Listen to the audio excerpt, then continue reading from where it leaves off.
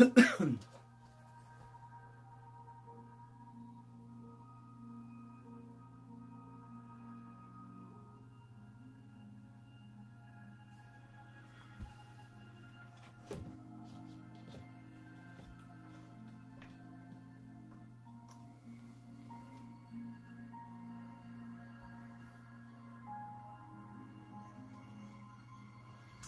friends, thank you for joining me today.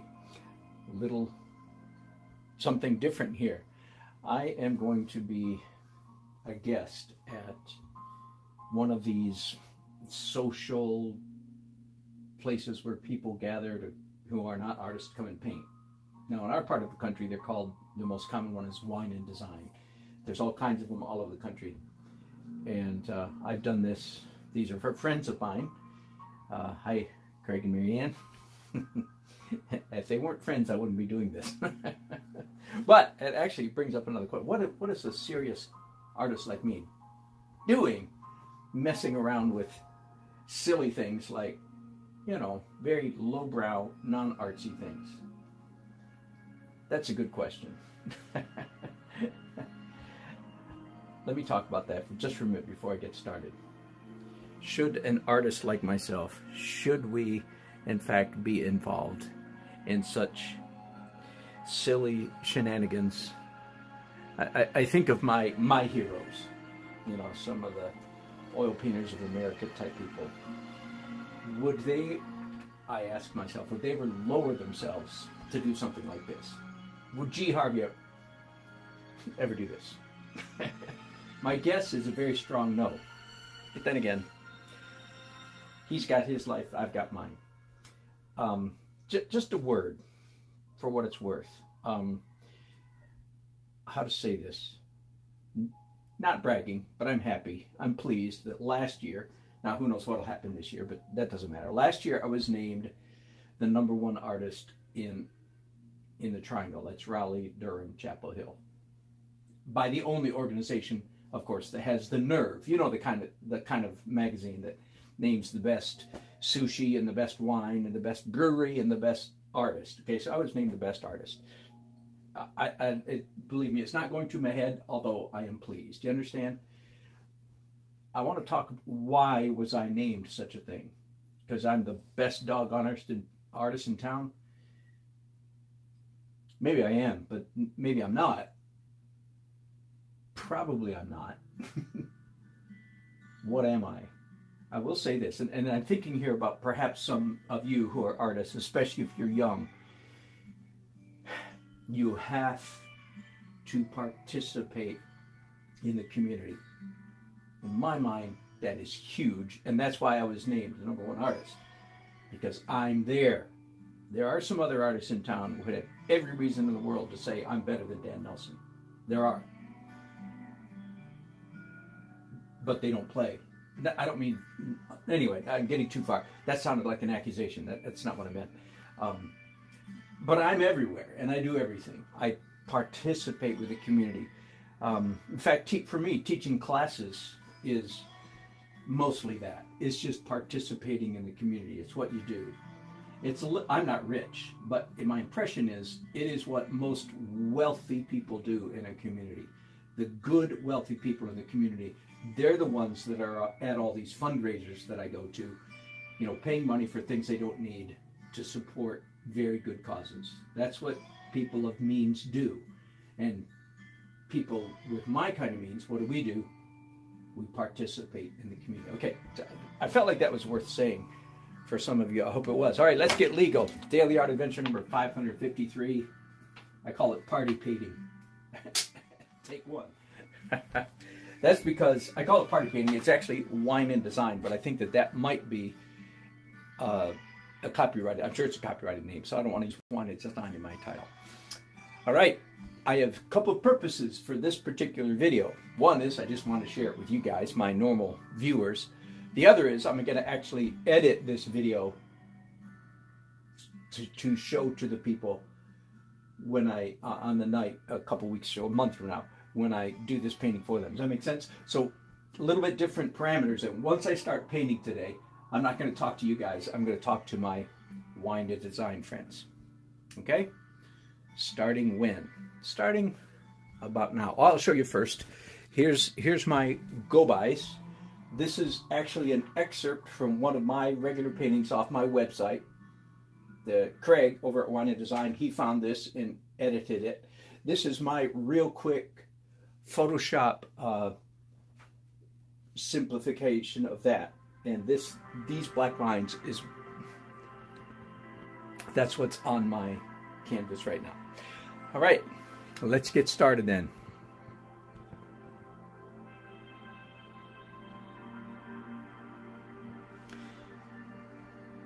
The first thing we're going to do, and we're going to do this, try to do this fairly quickly, using a brush this big, chip brush, and that's been dipped in water, so it's, as you can see, it's pretty wet, it's dripping. The first thing we're going to do is cover the entire painting, the entire canvas, with white acrylic. Okay, working very quickly. Just slap it down. If you need to dip your brush in water again to keep it wet, feel free to do that. Just cover the whole canvas as quickly as you can using either hand. Both hands is preferable. A little bit more water. I really want it kind of runny. And as you can see, it's still quite easy to see the black lines. That's why we did this time, why we did the black lines in Sharpie marker. Okay, so I'm just taking a second just to even out that paint over the whole canvas. Okay, now without pausing, I'm going to dip just one tiny corner of my brush, like that much, see, into blue. Okay, and then I'm going to come up here and don't color in the lines, just give that whole thing a pale blue cast. Okay, I'm going to dip my brush in water again, and I'm going to dip it into blue again, with me, about that much, and then paint the bottom. So the first thing we did is cover the entire painting, more water. I want this to be quite damp. If I had a spray bottle, that would be perfect, but I'm not sure that Wine and Design has a spray bottle. So we'll just dip our brush when we need it. So the first thing we did is cover the canvas with white. The second thing we did was paint a little bit of blue into that so that we have a very tiny bit of tint of blue over the whole thing. Now I can't stop and talk because I want to keep this thing wet. Whoops, I just got a hair on my, wonder whose hair that is. I wish I had hair that long, but I don't.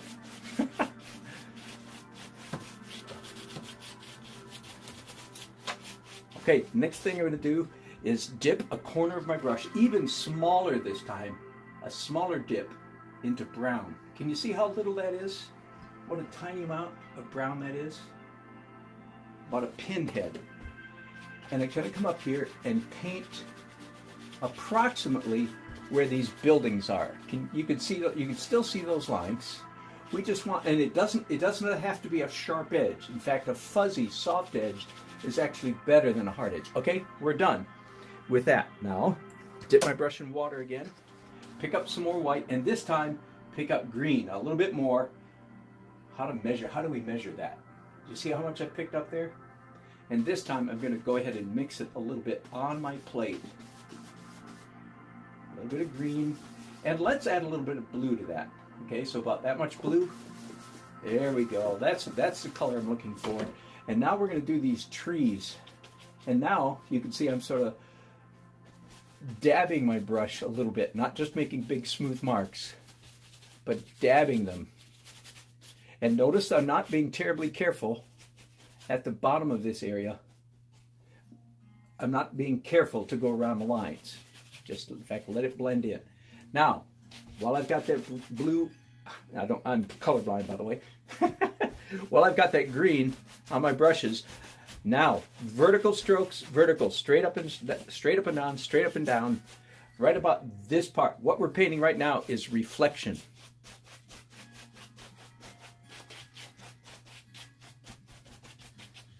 All right, let's do just a little bit more. Here's what I'm going to do this time. pick up a little bit more green. That's what I call a little bit more. Can you see that? And a little bit more blue, about that much. Mix those together and then say, oh no, too much blue, not enough green. Can you see that? So I'm picking up more green.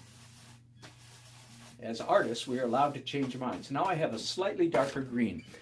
And the main light source, even though it's a cloudy day, the light's sort of coming from the right. So I'm going to take this slightly darker green color and imagine that the light is hitting these trees up this way. So this part of the tree, the lower left part of these trees is in shade, therefore slightly darker. Does that make sense? Again, painting quite quickly, and don't worry about covering up that stuff down there. And then while I've got that color on my brush, again, vertical strokes, because this is reflection on the wet street. Did I tell you we're painting a wet street? I think you figured that out.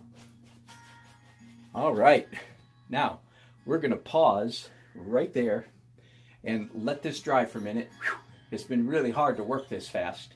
And I'm going to take just a few seconds now, let this dry. I'm going to pause this broadcast and be back in just a minute. Thanks for watching.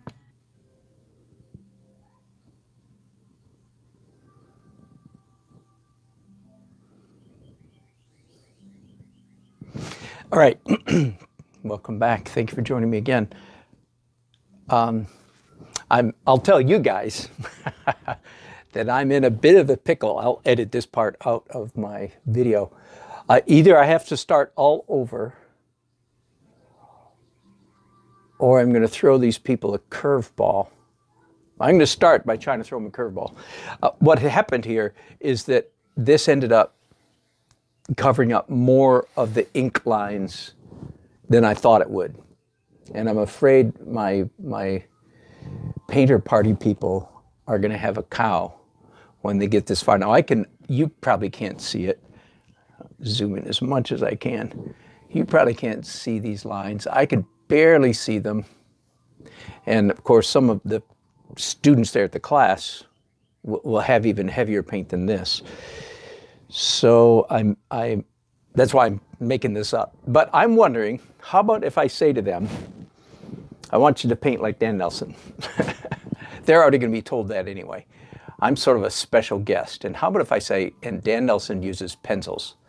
So here's what I want you to do. While you can still barely see these images, I want you to redraw them. And of course, that will take some instruction on my part and will take a little bit of time. So I'm not sure that's a great idea, but let's proceed along those lines and see if we can actually make this work. Now, of course, I will, I am recording. Okay, I'll just take all this audio out. I was going to say I should be recording this. Oh, I am recording. What am I saying? So now let me start talking to them. So all of these little figures, the secret with each one is to keep it simple. Do not slip into the trap of getting too detailed. Now here's one poor fella that's out in the rain without an umbrella. Now we're not going to draw these lines up here. They're fine just the way they are.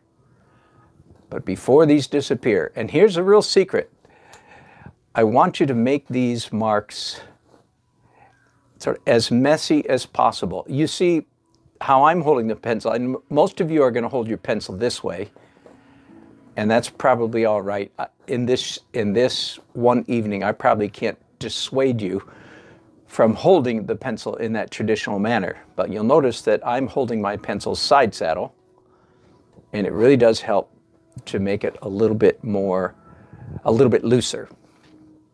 Okay, so now we've scribbled in. In fact, if you want to really act like Dan Nelson, you actually take your pencil before you're done and just do a few random scribbles like that have nothing to do with anything. But you have to do them in that loose and very light way, or it won't look good. All right, now I need some more white on my palette. So let's do that. I think I can do it right here without messing it up too much. Come on, white. Come on, white. There we go. All right. And now we're going to graduate to a more normal size brush. And we can use just plain white for this, I believe. And I'm basically going to paint all of these shapes. Now I'm being kind of careful, as you can see, kind of careful to paint in the lines. We're going to paint all the light shapes, I should say, not all the shapes. We're going to paint all the light shapes, which is mostly the umbrellas.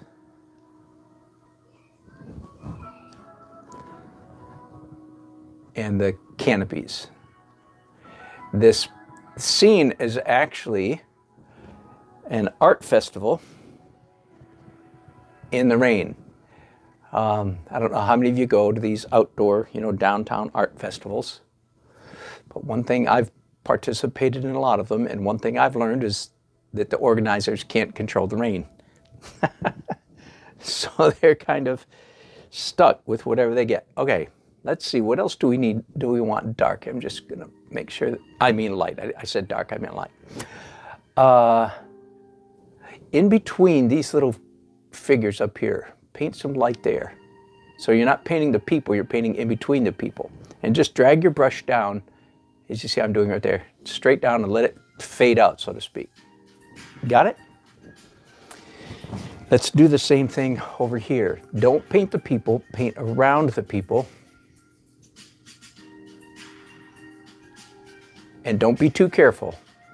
Let it be a little bit messy. Many of you think that good artists have extreme control of their hands. Well, I'm here to tell you, art does not reside in the hands, it resides in the brain. And you do not have to be extremely control-handed to be good artists. Okay, now, this is beginning the fun part right here. We're going to take this brush that has white paint on it, put it right about here. We're going to paint the reflection of this first. Just plant your brush like this, then drag. You can do it slowly if you want, straight down, and let it fade out. See? You should have just enough paint. Now let's not make all of our stripes the same width. So this time, do you see it's a flat brush? But I'm going to put it on its edge. Same thing. Drag down and fade out. Let's do another one. Right over here, same thing. The edge of the painting. I mean the edge of the brush, not the edge of the painting, okay? And just let it fade out, just like that. Now, let's do flat of the brush and overlap with that last stroke. And let's make this one just a little bit shorter. Is that making sense to you? So that's going to become, there's going to be a lot of this in this painting eventually. That's the beauty of this painting is going to be reflection in the rain, reflection on the street. Okay, I'm going to pause right there very briefly. I'm going to rinse out this brush. Never leave your brush sitting in the water. Very quick break, and be back just in a minute.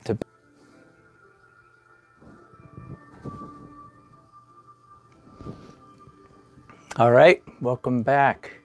Now I'm picking up, again, even smaller brush. So this is, the last brush I used was about a 1/2 inch, a number 8 flat. This is a number, oh, the numbers are worn off, about a number 6 filbert. And I intentionally picked up a brush that's not in very good shape, okay?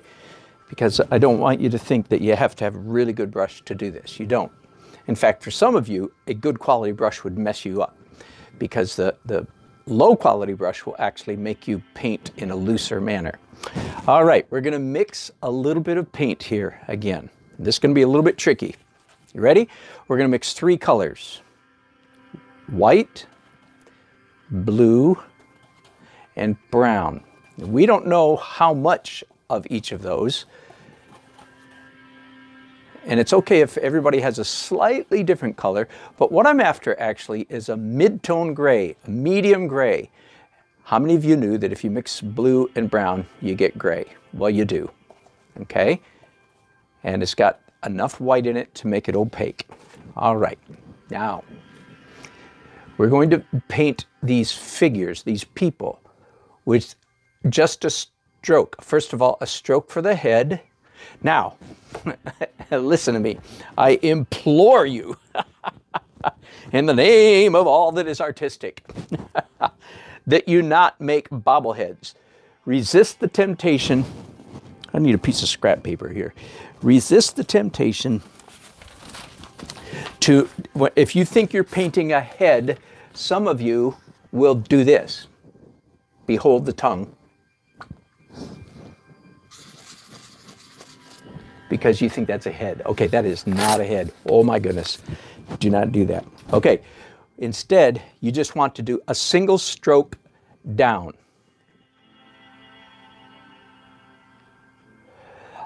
Let me talk to you like an art teacher for a minute.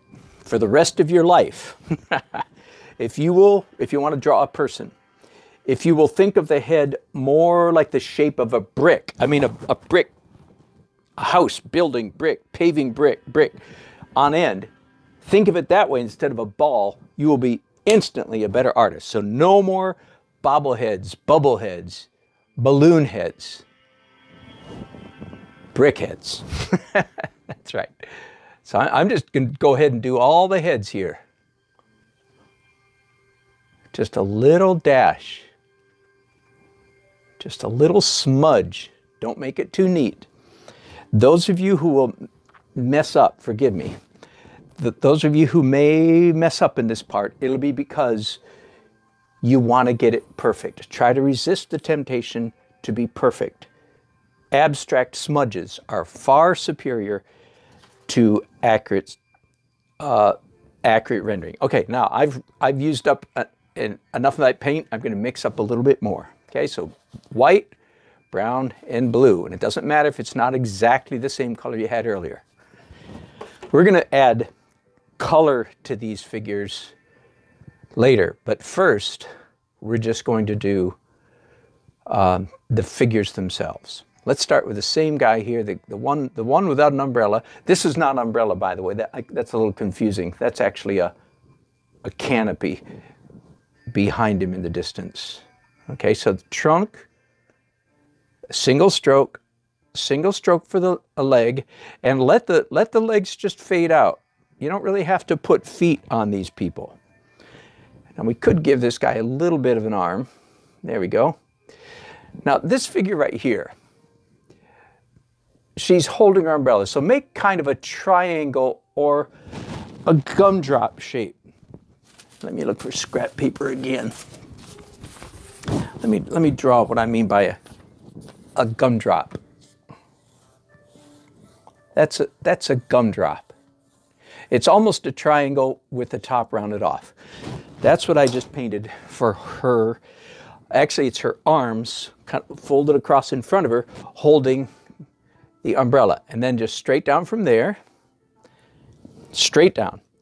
Now, in order to indicate hips, you just push your brush down so that it widens out a little bit, and then drag straight down, and let your brush run out of paint. See, let it just fade out.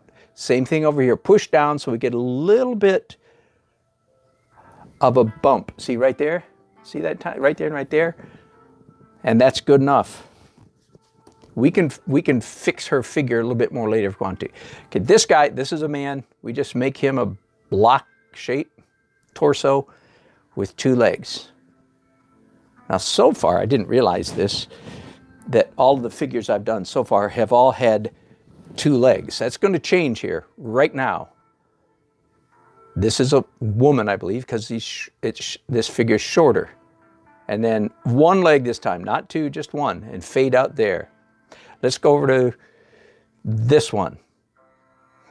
Rectangle, leg, leg.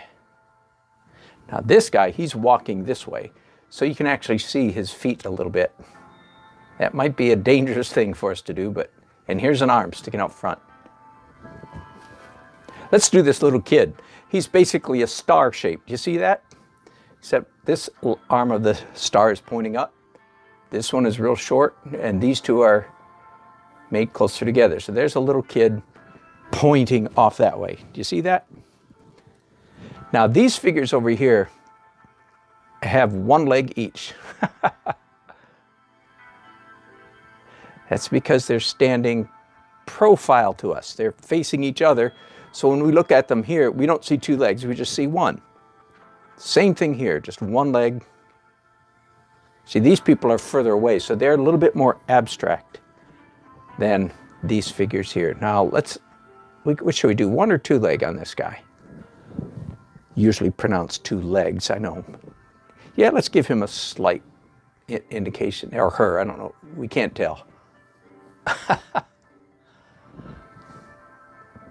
Now, do this. Would you take this brush that's still got this gray paint on it and rinse it off in your water? Not completely, just a couple swishes. Does that make sense? So now it's really wet. And start with a leg and come down. Leg, come down, and then just fade out like that. I'm going to grab a bit of a rag. No, it's okay.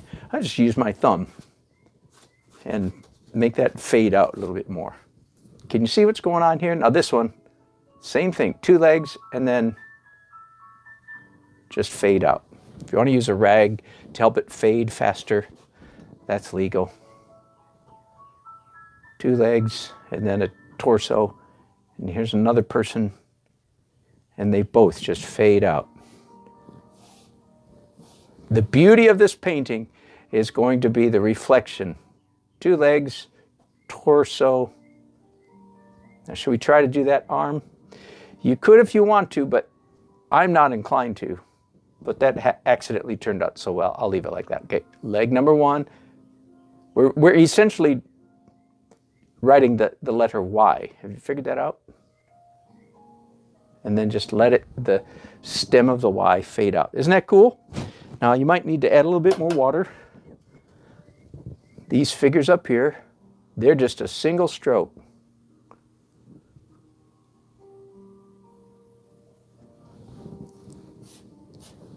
Same thing here. For those of you tuning in late here, what I'm doing here is developing a paint-along painting for one of those social, it's called wine and design around here. So I'm going to be leading people in this step by step, and I'm hoping it's simple enough that non-artists can follow along. All right, I'm going to take a very short break because I'm taking pictures at the end of each phase, each stage of the painting process. I want to take a picture of this and be back in just a minute.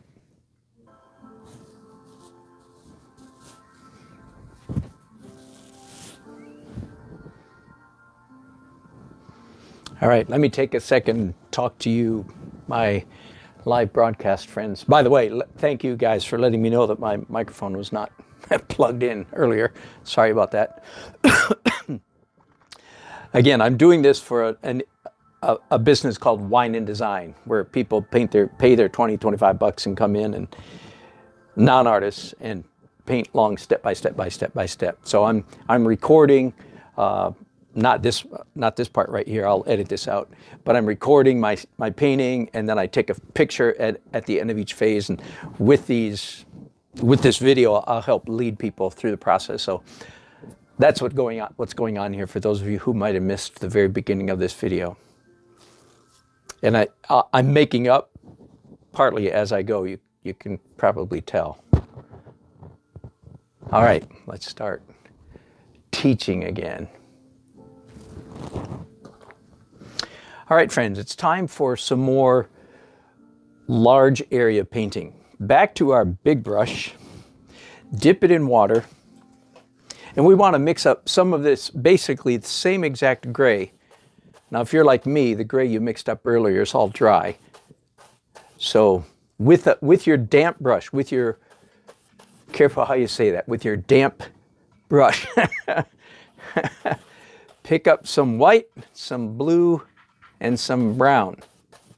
By the way, there will be a lot more colors in this painting before we're done, but all of this underpainting. So we want a pale gray. Now, before I start painting, I'm going to dip this brush very carefully, very quickly in water one more time. Quick dip. All right, now, this is asphalt. This is street. This is pavement. Here's the edge of the sidewalk. I'm going to run my brush along the edge of the sidewalk and then brush all this. Now, do you see how, because my brush is so wet, all of that gray is just running down, which is exactly what I want it to do. In fact, I'm going to pick up a little bit more because I want it to be darkest. So when a street is shiny, wet with rain, the closer the street is to your feet, the more pavement you see. In other words, the darker it becomes. The further away it becomes, the more it just reflects the atmosphere and the sky and everything behind it. Does that make sense? And that gives us a little bit of a distinction between the sidewalk and the street. Now, let's get a slightly smaller brush, this one, mix up a little bit more gray. Again, I'm calling it gray, but it's brown and blue and white. I want it just a little bit darker than what we used just a minute ago. Doesn't matter if it's not darker, but close. Can you see that? All right, and I'm going to paint now with this. I'm going to paint the gutter, if you will, the boundary between the street and the sidewalk. Now, if you're like me, that's a little bit too dark. We paint with rags a lot around here. Pick it up and don't scrub, just rub. Don't scrub, just one swipe like that. Oh, then I scrubbed, didn't I? But not like this. I'm going in a direction consistent. There, that's probably all we need to do to indicate the street and the edge of the sidewalk. Everything else speaks for itself. Now, I'm debating whether we pause there. Yep, I am. I'm going to stop right there and do a real quick break. Oh, you know what? I'm going to change my mind. Hang on. I told you I'm making this up as we go. Back to gray again. I want this to be a little bit darker down here at the very bottom. Still painting with a very wet brush.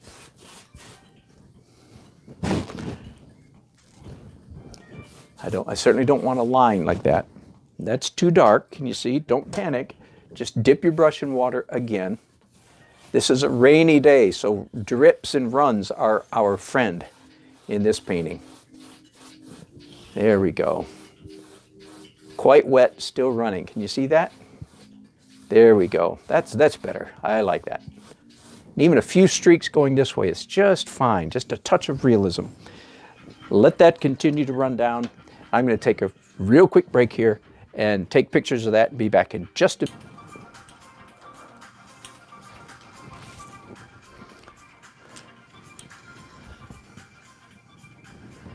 Hello, Amy Rose Fine Art. You caught me on a very unusual day. I don't know if you can tell that or not, but a fun day. All right, I'm looking through this is one of my collections of old dead brushes. I let the kids play with them. But I'm looking for a round. I don't use rounds a lot. You can tell because I don't even see one in here. That might do. That's a really hyper cheap brush. One of those, 10 for $1. Maybe not. Anyway. All right. And I have added 3 more colors to our palette. Red, yellow, and phthalo blue. So we're going to start adding some color to this painting, finally. And I'm using a fairly small round brush, smaller than I want you guys to use, but I want to show you that it can be done with a small brush. Let's start adding some interesting color to this. Now, again, dip this brush in water. We want it wet. Then dip it in just a little bit of yellow, not a ton. Don't load it up with yellow, just the tip of it like that. Does that make sense? And this canopy right here, as you can see from our go by, we want that to be yellow. Now it's okay if you go outside the lines a little bit. That's okay. In the real world, things do not happen inside the lines. In the real world, things are messy. And then using the side of that small brush, you know what it's like if you paint under, if you, not if you paint, if you stand underneath a colored canopy, you go to a restaurant that has a red canopy and the sun is out, there we go. Everything under that canopy appears red. Does that make sense? So here's a yellow canopy. It colors the air, colors the atmosphere. Underneath the canopy is all yellow. And then I didn't even have to re-dip my brush. I just went down here and painted reflection of that yellow. Okay, I think we're done for now with yellow. Now, don't clean your brush, but you can dip it in water if you want, but don't scrub it. It's okay that it has yellow in it. In fact, better if it does. And dip it in red. Again, just a little bit of red. Not very much, can you see? And let's pick out a couple umbrellas. Let's do this one first. See, that's almost, in my opinion, that's almost too much red. I wish I had a little bit less paint on my brush. That's too intense, in my opinion. But I'm gonna, without cleaning it, I'm gonna do this umbrella as well. So I'm thinking we have here 2 red umbrellas. Now before that dries, pick up this brush again. And it should be damp, not dripping wet, but damp. And before this dries, put your brush up there, just drag straight down. Okay, my brush wasn't wet enough. I'm going to dip it in water again.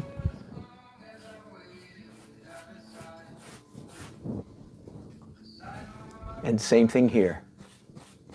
I just want to drag that red color down a little bit. Okay, now that I've done that, I'm going to dip this brush, just a tiny bit of it. Do you see how small amount that I have on that brush? Let's mix it on the edge of the plate a little bit. Okay, now I want reflection of that umbrella. Vertical, vertical, vertical. No angles, no crooked, straight down. Can you do a straight line? Can you do a vertical line? This actually works a lot better, by the way, if you're standing up. And I know most of you are sitting. If you're having trouble getting a real vertical line, that's because you're sitting down. It's easy for me right now because I'm standing up. Isn't that funny? All right, let's rinse that brush out and proceed. Continue now. Back to the small brush. And several of these canopies are going to be blue or bluish. So what we're going to do is dip this in water. You want this brush wet, and just a tiny bit of it in phthalo blue. And let's do this umbrella.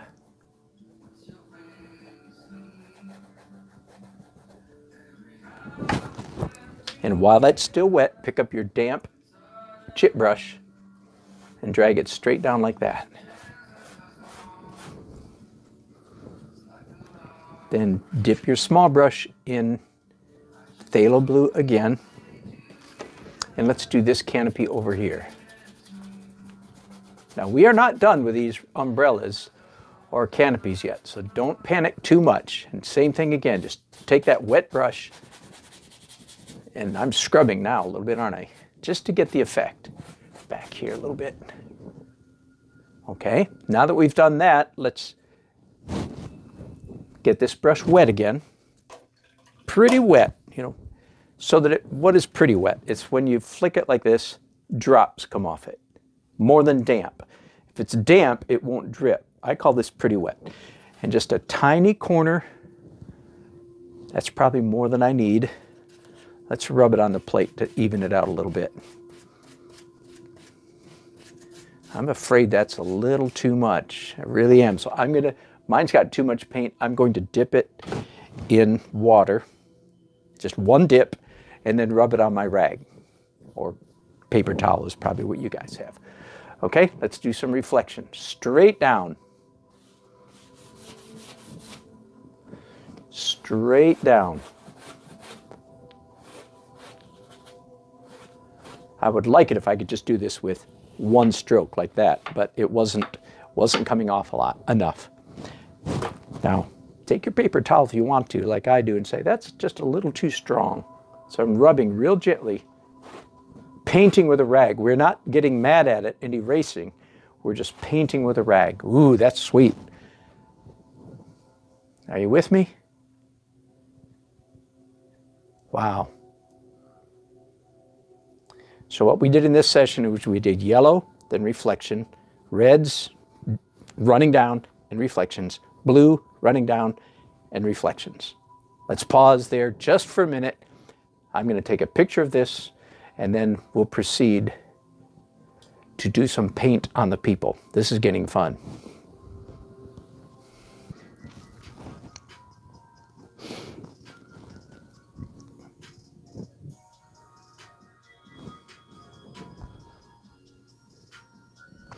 All right, it's starting to get fun.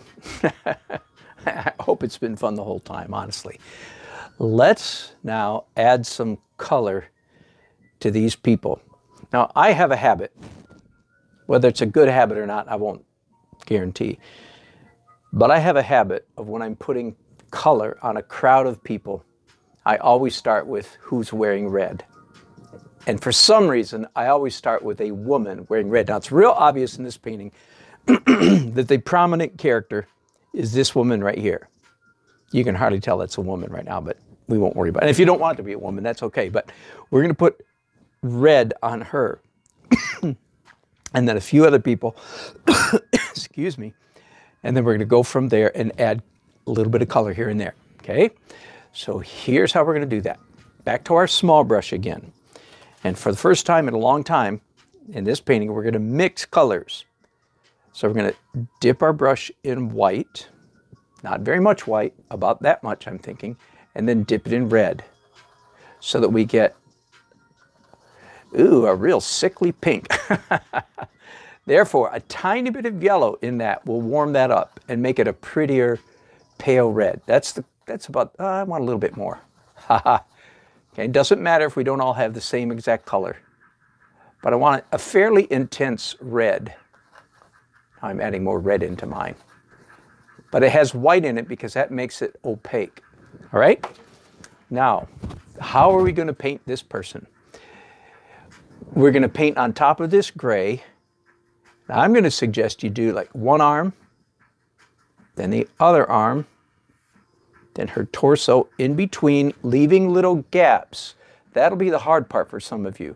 I don't want you to cover up this gray completely. I want the gray to peek through here and there. Like in my case, I have gray up here at the top, like inside her two elbows, sort of, at her elbows, and then outside. Does that make sense? Do not be very careful.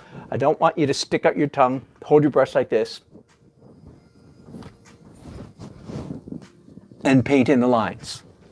Painting in the lines is universally what makes a painting bad. And again, non-artists, many non-artists think that it's, in fact, painting in the lines is what makes a painting good, but it's actually the opposite of that. All right, who else should we make red here? Tell you what, so we've got this color already mixed up. Let's pick up some more white and make that a pinkish red. Not my favorite color, but let's put this little guy or girl, whichever it is, let's put some pink on her. I think if we do pink, now it's a girl, not a boy. But be that as it may. Same thing, don't cover up all the gray. I know this is going to drive some of you guys crazy, or girls crazy. Leaving things painting messy, leaving the gray showing through. Okay, am I zoomed in all the way? Let me take you in as close as I can. In fact, hang on a second. I'm going to give you a wild ride and bring you in real close so you can see what I'm talking about, leaving little abstract gaps. Okay? I know that's hard for non-artists, many non-artists. Part of the reason some people are good artists is because they've been able to revive the little child inside them. And they're not after sort of a grumpy adult rectitude anymore. Can I use that word? All right, let's leave the, sorry about my little cough. Let's leave the red behind now. I rinsed out my brush. This time again, dip it in white. Start a fresh pile over here and dip it in phthalo blue. So now we get a pale blue. That's a really pretty color. And we're going to do some blue on some of these people. Let's do blue on this guy right here. This time I'm going to do like straight down from his neck and then leaving a little gap, leaving a little tiny gap. Your gaps don't have to look like mine. And this time, let's bring this blue and let it just fade down into his legs. Just a hint of blue. So this person is wearing a blue shirt and blue jeans or something like that. Okay? Speaking of jeans, come over here. Let's paint this guy. And I know you don't have to tell me this is not exactly jean color. But it's close enough. And now I'm thinking, let's do one of these people right here in blue. Which one? This one, I guess. Okay, so just a stroke. It doesn't, in fact, it's better if you don't cover the whole gray shape, just part of it. Anything else? Yep, we're gonna do one more. Let's do this person right here. Same thing again. Push it down, then just let it fade out. Isn't that sweet?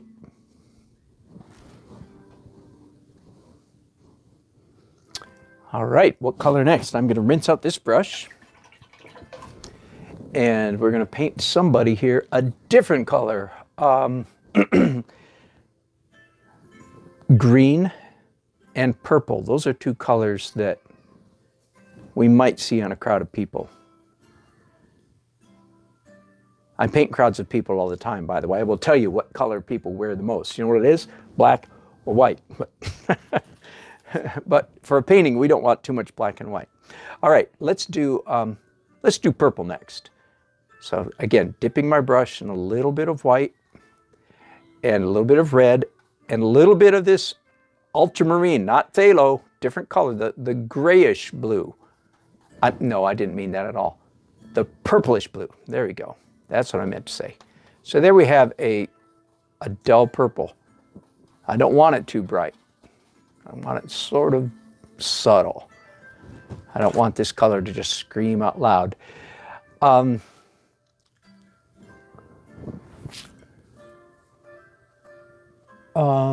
Let's do it on this woman right here.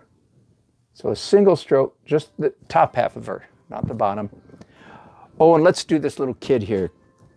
Boy or girl, I don't know. Let's do their legs. Purple.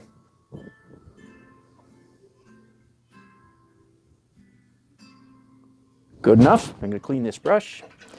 One more color, and then we might be done with the people. This time, again, dip your brush in white and in green. So we get a pale green.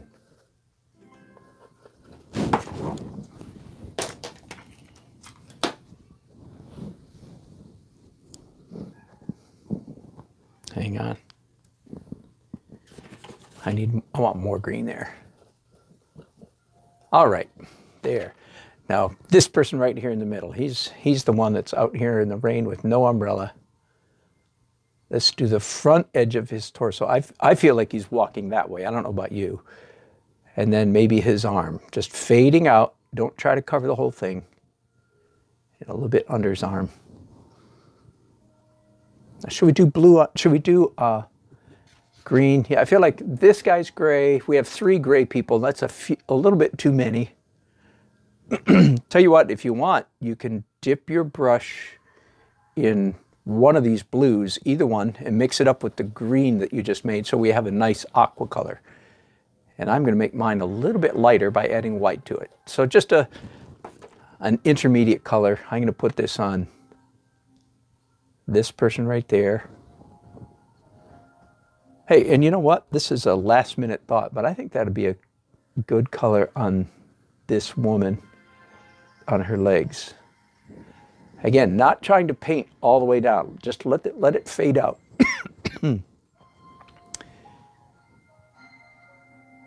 All right. I think that works. Now we have more to go, but we've made good progress. Let's pause right there. I'm going to take pictures. I'll be back in just a second. All right. You ready for the grand finale here? We're going to have several options in the course of doing this painting. But for this demo right here, I'm going to stop at a more simplified level. I'm afraid it's already too complicated, but we're going to try to finish the whole painting right now using nothing but white. Okay, so which brush should we use? We've used basically 4 brushes.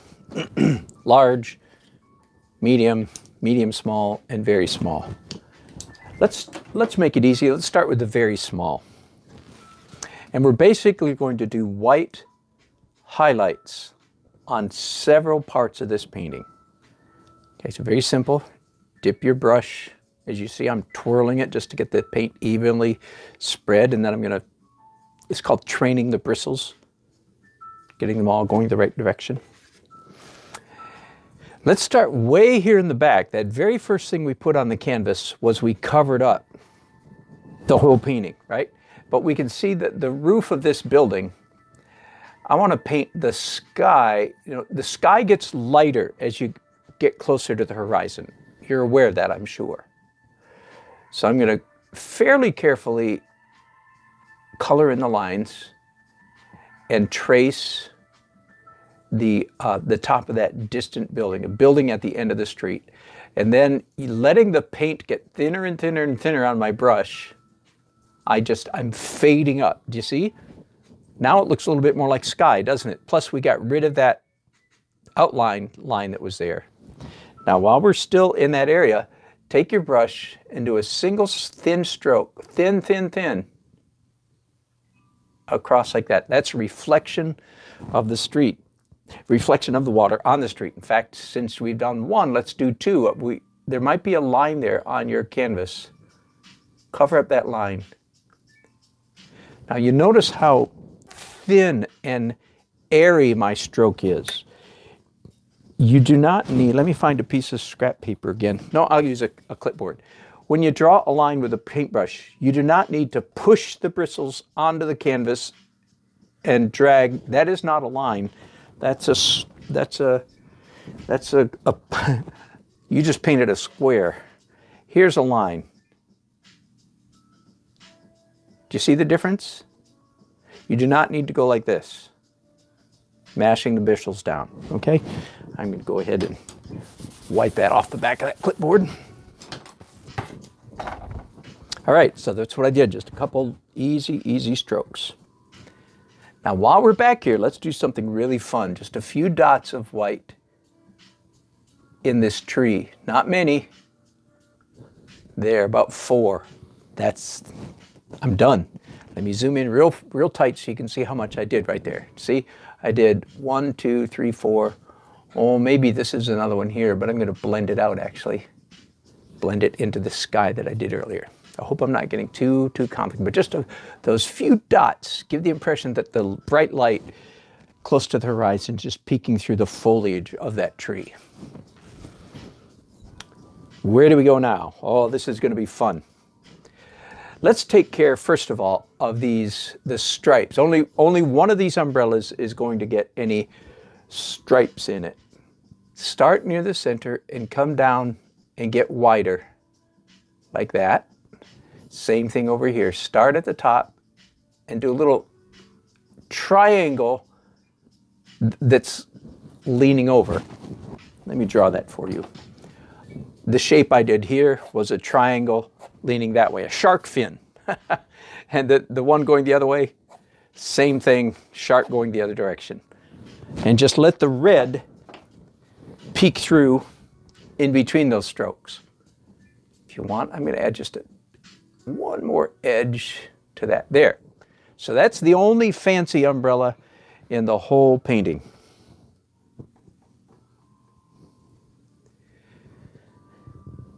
Now this blue umbrella, it's raining out. The umbrella is wet. Therefore, the top of it is reflecting water. Same thing over here. I didn't make sense, did it? It's reflecting water. It's wet, so it's reflecting the sky. That make sense? All right, now I just dipped this brush in water because I wanted it a little bit wetter than it was. Now we're going to start doing some of the most fun part of this whole painting, which is the little spots of light that are reflecting between these people, between their legs, and so forth. Okay? So for instance, let's say between this man's legs, put your brush down and then just drag it straight down. You can go slowly if you want and let it fade out. Okay? Now you might be wondering, well, I don't get it. That doesn't look like anything. I know, it's because there's only one, but when we get a whole bunch of them, it'll begin to make sense. Now between the man and the woman, I'm thinking that's a man, that's a woman. You can do whatever you want. And starting a little higher this time, and maybe a little thinner, one stroke straight down, straight down.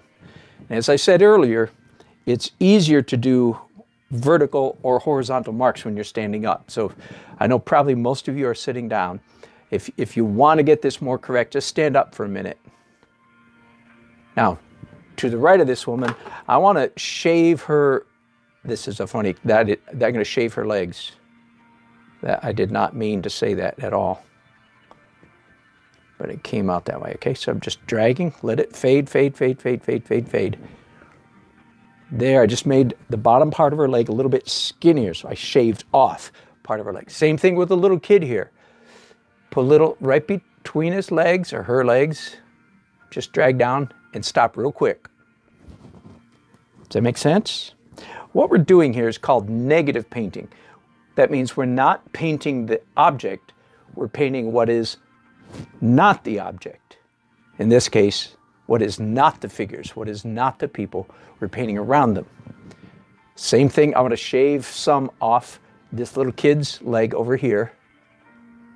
Now because his or her leg's at an angle, I'm going to have to begin this stroke at an angle till I get down here to the end of the leg, and then I drag straight down. Does that make sense? And if you've painted an arm, like I have, then you have to stop before you get to the arm. Let's do another stroke right beside that one, but leaving a little space. And another one, leaving a little tiny gap. And one more. Fade each one, this one getting a little shorter. Do you see what's happening there? Now we're getting the suggestion of like a crosswalk, or there's some kind of break in the pavement that makes it look a little bit more like a road. Isn't this fun? Let's go over to this guy here. Starting on the front of this leg. And of course, we can't come down very far because there's a foot in the way. But you can skip the foot and then drag on down a little bit like that. And another one, this one really short. And a tiny bit right there. Now, this will not work if you make your lines go this way. Part of the magic here is making all of these strokes vertical. That's what makes it look like reflection. Same thing here. Drag straight down and fade out about where the Y comes together. A little dot there, because his foot comes in the way, and a real short stroke there. Try to resist the temptation to stick out your tongue, hike up and start painting all like this. That won't work. It will not have a good feel if you paint that way. Same here, now the back side of his leg. Let's drag this one down a good bit more. And at least one more of those right next to it. And this time I'm going to make them overlap. and drag down pretty far. Sure, let's do one more, take it all the way to the edge of the canvas. There we go. Are you catching on now? Let's go over here now to, we started with this right in the middle of his legs. Let's go over this way. And on a same line, same level, I'm going to shave a little bit off his leg. Just drag straight down. I can go pretty far with this one. We don't want these reflections to all stop at the same point. We want some long, some short. Let's do right next to that one, overlapping a little bit. Hang on, I need more paint on my brush, so I turn my brush over. There we go. What do you think? Is yours starting to look like a rainy street? Mine sure is. I hope yours is too. I'm leaving a gap there. I'm not sure if that's a foot or just his shadow. But definitely leaving a gap here. See, that's the reflection of one leg.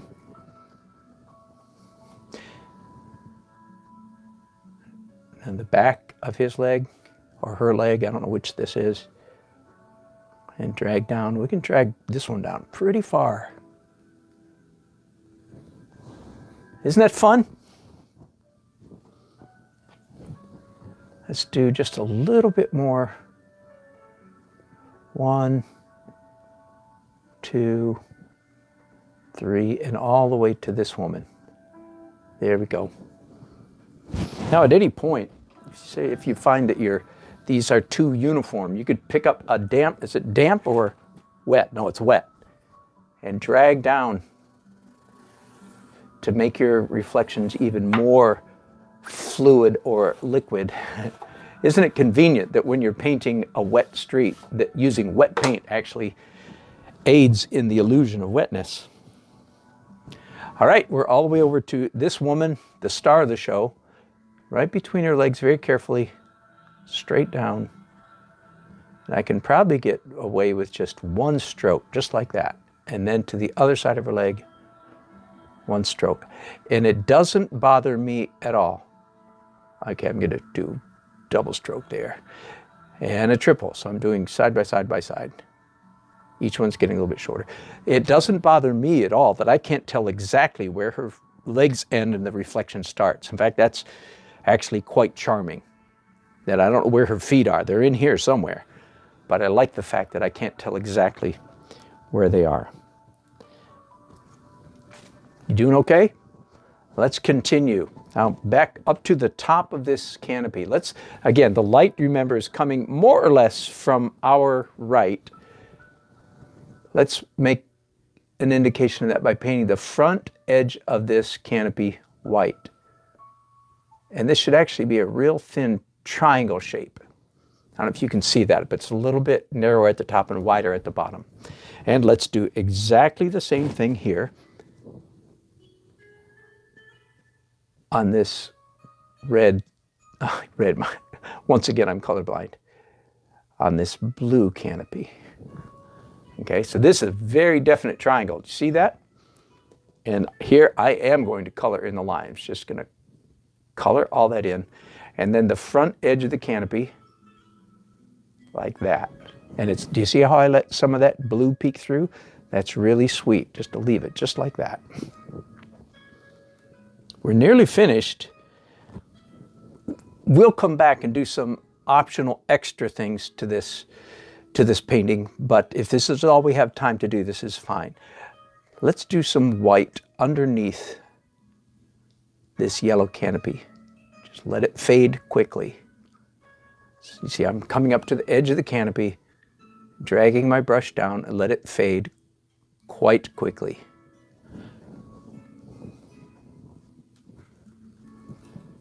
Let's do some over here as well.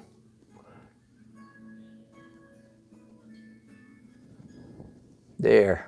Let's do a little bit more. I'm going to leave a gap right here to indicate the leg of that canopy. It might be a little bit too much detail for some of you, but I think you can handle it. Do you see I've got a I didn't paint the leg, I just let it show through by painting around it. Now, just one more thing that I'm positive about, and that is the table, if you will, that is in this canopy. I'm going to cover up the line that I drew earlier with white, and then leaving a little gap that is a gap underneath that stroke. I'm going to draw a line straight down. So this is like a white tablecloth draped over a table, like you see at a art festival. Does that make sense? Again, leaving a gap there for the leg of that canopy. Now, yours might not be like this, but this guy right here, or gal, I don't know what it is, his or her legs are really tight together, so I'm going to do a little light in between them. Now, if there's a white table there, what is there going to be on the sidewalk underneath it? That's right, a reflection of the white table. So we drag this down. Again, leave a little gap right here to indicate where the tablecloth ends. And leave a gap where there's a reflection of this figure. Leave a gap here where there's a reflection of the leg of the canopy. Are you with me? Everything leaves a reflection. And all the reflections fade.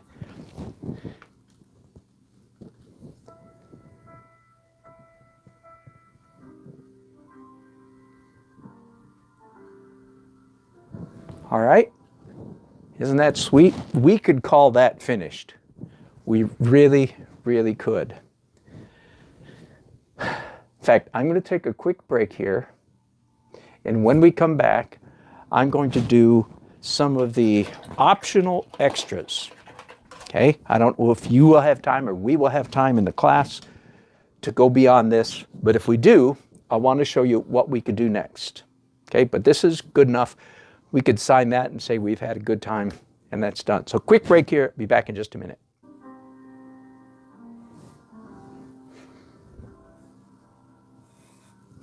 All right. Hi.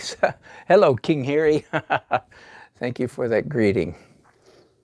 Once again, for perhaps some of you who just joined me, this is in preparation for one of those social wine and design classes I'm going to lead in a couple weeks, where I have a number of people who are not artists at all trying to do a simple painting. All right, so this is extra credit. I don't want to ruin what we've just done. So proceed with caution. Let's see what we can do. Well, the first thing that we could do is add some flesh tones to some of these some of these figures. Oh, pardon the bad cough. All right, our smallest brush again. Dip it in 3 colors. White, well, 4 colors probably. Red, yellow. Let's see how that looks. See that? Now that might work just fine. And brown. Okay, so that's a pretty good flesh tone. And of course, here we we have to get into some racial sensitivity. Whose flesh are we talking about? And I want you to know that as an artist, I think about that every time I do a crowd of people, and I'm always careful to make sure, because I want people to feel like they're seeing themselves in the painting. So this is a medium dark brown. And the most obvious character that could use some flesh tone would be this character right here. And what I'm doing, let me pick you up again, give you a wild ride, let you see this up close.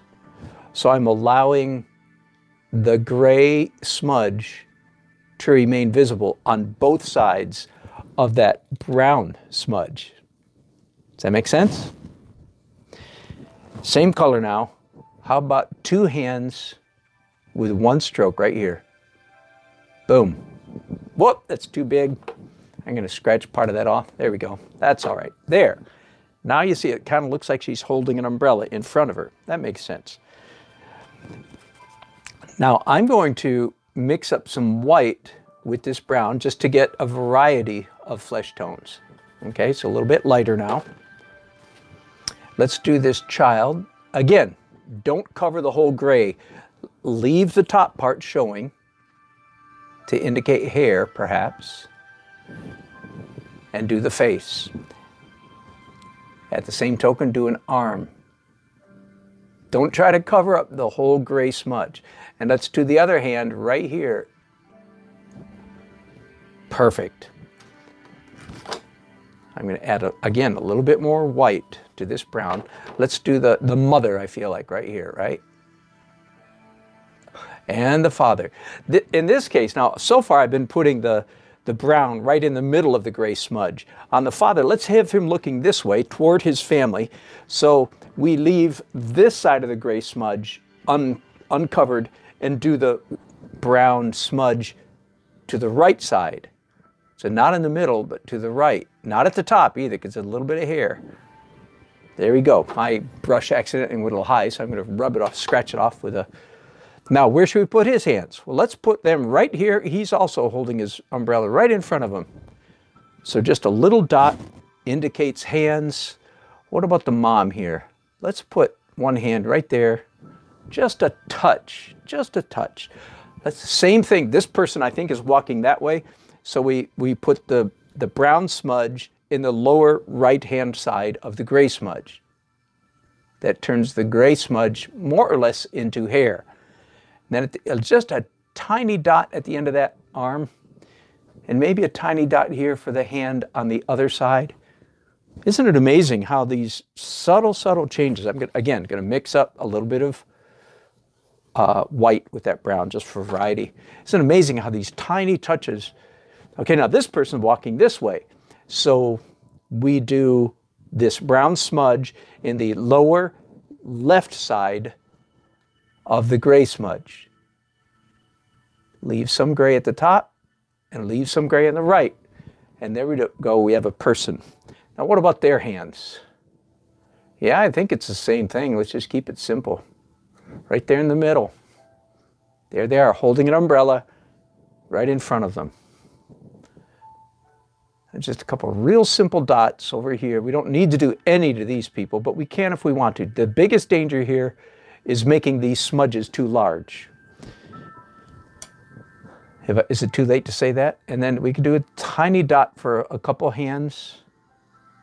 One hand, a person has, you know, people move their arms. They're not all hanging down at their sides. There, I feel like if we do any more, we'll be getting in trouble. So there's some flesh tones. Now here's a good trick. If you want, after having done a certain color, you can come back and do a lighter color on part of the first smudge. I'm going to smear that a little bit. There we go.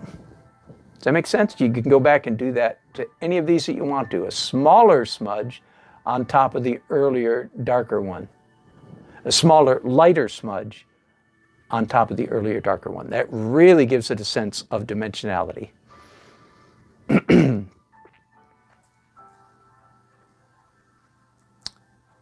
Yep, I think that's a good place to take a quick break. I have to take pictures of this for my class that I'll be leading in a couple weeks. I want them to be able to see each step of the process. So real short break. I'll be back in just a minute.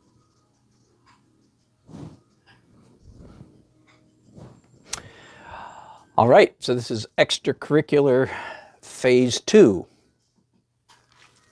We can put more interesting reflection in this street if we want to.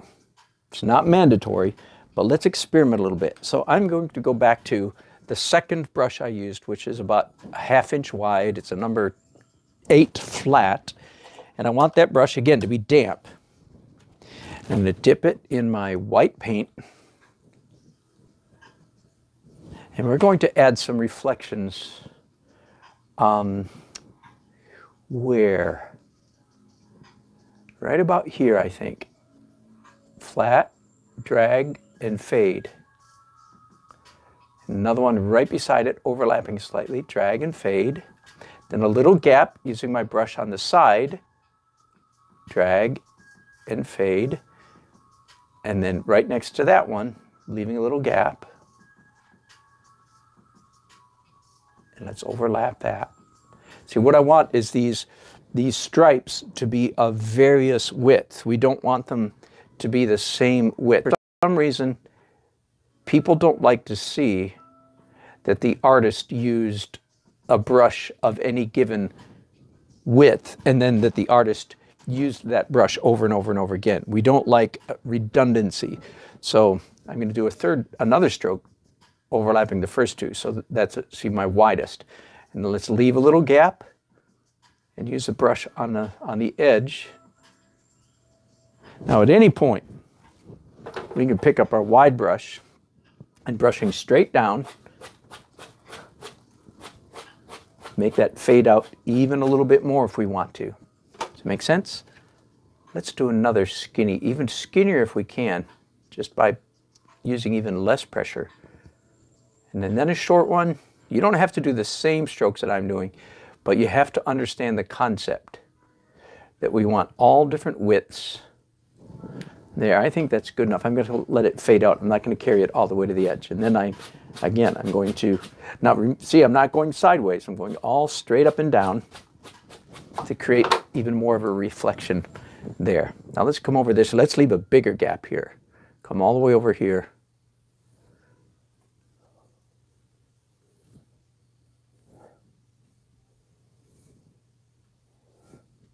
And sort of fading out. Do you see? Okay. So again, that gives the impression that there's a break in the pavement or there's a break in the building, the reflection of in some way. And the beauty of this painting is the play of light, the way the light plays on the water. I know, in a way, all of this stuff up here is just an excuse for the reflection that we see on the street. Isn't that fun? I think that's a good place to stop right there. If we can get our people to go that far, we'll have done a good job. So I'm going to end this broadcast right here as well. Again, thank you for joining me for this very unusual step.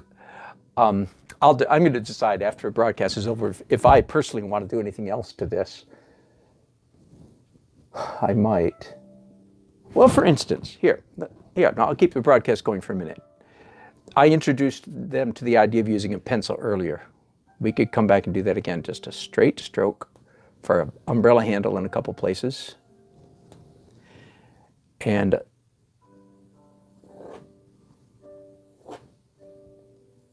so this is extracurricular level number 3.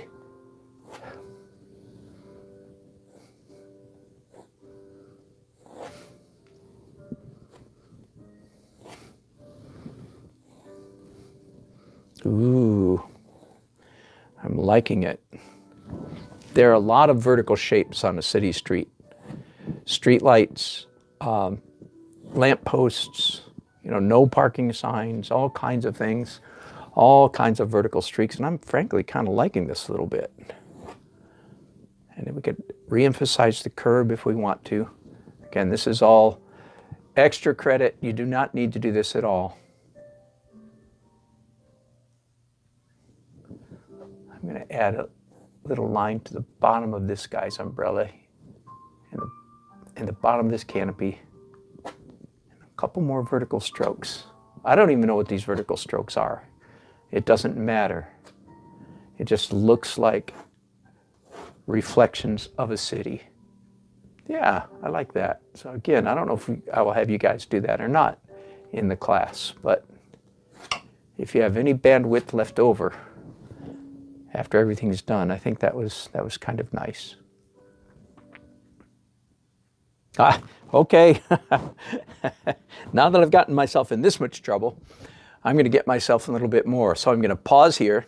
I guess I'm going to keep the broadcast going for a few minutes. You guys, after I doing those black lines, which I like quite a bit, I realized I want to do another trick, which is take a piece of thick paper and dip it in white paint and make some verticals. But that'll be the next section. So this has gone on a little bit longer than I thought. For some painting tricks. By the way, this is a good trick no matter how you're painting. I have here a piece of thick paper. A 3x5 card would be perfect. And I'm simply going to cut it hopefully straight. I want these cuts to be straight because this will work better. But I want just a little stack of miniature cards, I guess I would call it. And now it's time for me to put a little fresh white paint on my plate. Now all of this is dry in the middle, so that allows me to do a strip of white, something like that. What we're going to do is dip the edge of this card into this paint. Tap, tap, tap, tap, tap, and then maybe, you know, even it out over there. Now, part of the charm of this technique is we don't know exactly what kind of mark this is going to make, okay? But we can do anywhere we want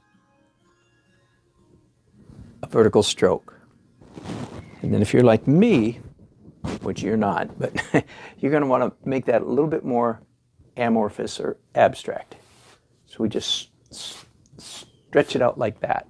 What is that a reflection of? The answer is, heck if I know. It's just reflection of all kinds of vertical marks. There's another one. I'm going to do basically up here in the sky. Now, whoops. Now, what do you do if you accidentally do one that's crooked? Hang on, I've got a damp rag here. I don't usually approve of erasing, but in this case, it's an exception. We don't want lampposts that are leaning over. So let's get this one straight. There we go. Can we do it even taller? Maybe. There. Now, I would strongly advise against trying to paint a lamp on top of that. No, no, no. Just let the post speak for itself. All different heights. And I don't like this bottom part, so I'm going to wipe that out.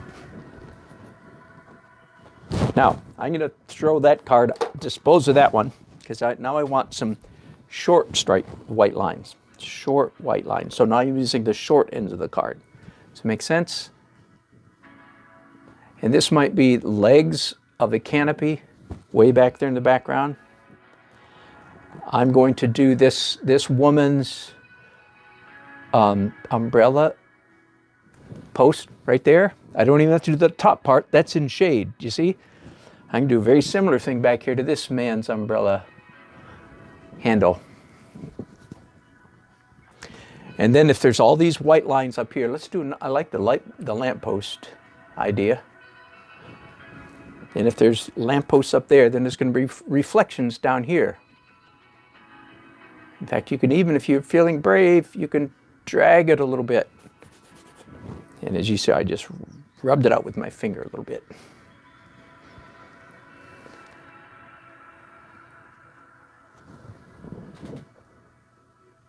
All right, I almost feel like this is too much of a good thing, which is easy to do. I'm going to do one more, a leg of this canopy right there. And all this is optional. I didn't use a fraction of my cards, but that's good enough. All right, now I really am done. I'm calling that done. All of those white lines, again, are optional. Me and the team at Wine & Design will decide if we want to include that or not. Again, thank you for watching. I hope to be downstairs in my garage shortly, painting my real painting, my big 7-foot painting. And I hope you can join me down there. Thanks so much for watching. Oh, let me see if you guys, yeah, there's a lot of chats here. Hang on, boy. I've not been paying any attention. And there sure are a lot. And thanks for letting me know about the bad audio earlier. Okay, it seems that that's all the chat I've got.